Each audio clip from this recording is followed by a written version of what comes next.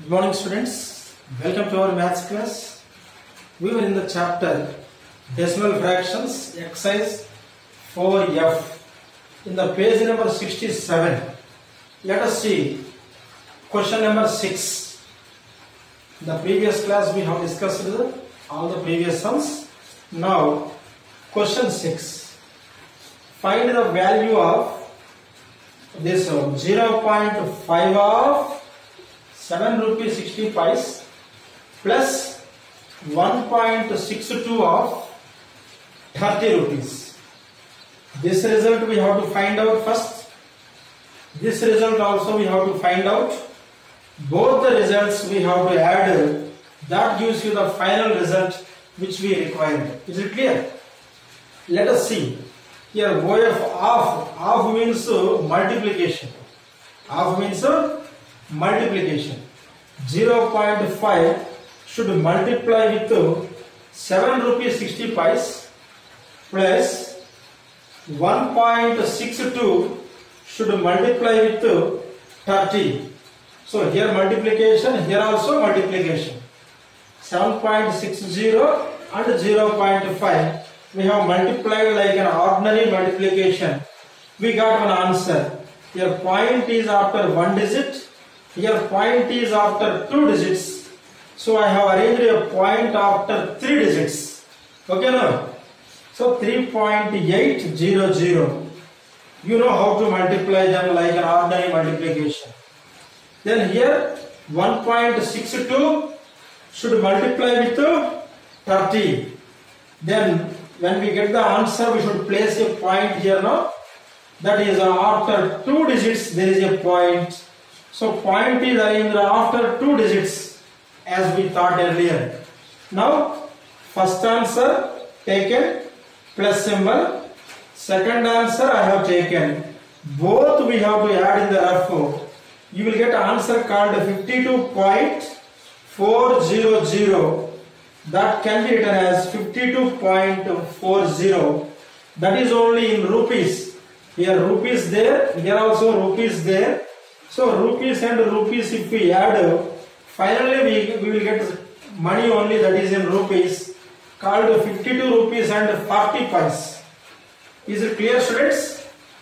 Just simplification. Finally we are getting the value of it. That's why they said find the value of first part plus second part. Both the values were arranged with their multiplications separately, and by adding both of them as they said here plus symbol, finally we got an answer called 52 rupees 40 paise. It is clear now for you? In the same page 67, question number 7 we will see. There also we have to simplify or find the values which are given. See once. 7th question, first bit. 5.6 minus 1.5 of 3.4. Separately arrange in a bracket that part, because these two should multiply to get one answer, that is 5.10 we got answer. In the rough we have to multiply these two numbers. Then answer will be 5.10. That is as it is dropped, minus symbol same taken. Finally we have to subtract 5.6 minus 5.10. We know how to subtract. We have done the subtractions, additions of the decimal numbers in the previous exercises. So if you do in the rough this subtraction, you will get 0.50. 0.50. That 0 has no value. So I have ignored that 0.5. That becomes the answer for the first bit in the 7th question. I hope it is very clear for you. Clear now students? Then third bit, let us see. Third bit, 0.72 of 80 divided by 0.2. Now that 0.72 I have dropped. Half means into symbol. These two are related with divided by symbol, so that in the bracket I have arranged. That is very clear now for you. Next, 0.72 into that 80, this 80 changed as 800 by 0.2 written as just 2 because this 0 has no value. That point which is after one digit was removed and was written only 2. Just to remove that point which is after one digit, I have placed 0 in the numerator. So 80 written as 800 in the next step. It's okay now?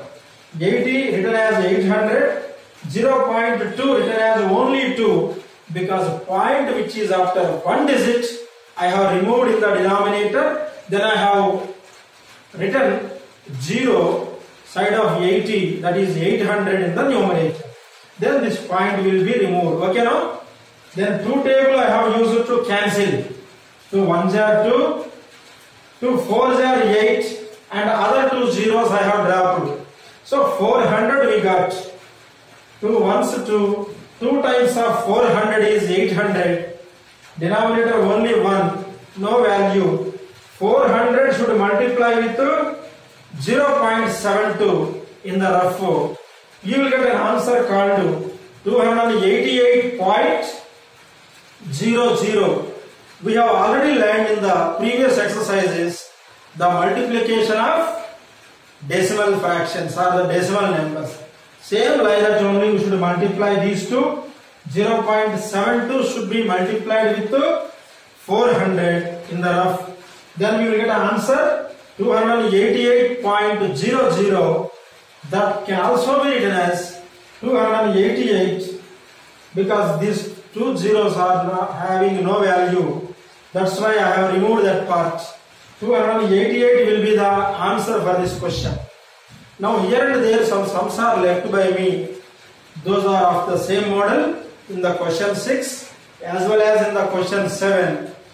You have to revise them or the practice in any rough notes or in the practice notebook, and these sums you have to write in your classwork. I will take a photo and I will send to you the photo of it. I hope all the things are very clear for you. With this teaching we have completed 4th chapter, exercise 4F. In the next class or the next meet we will discuss the chapter 5 with the introduction and all those required. We will see that part. Okay students, thank you.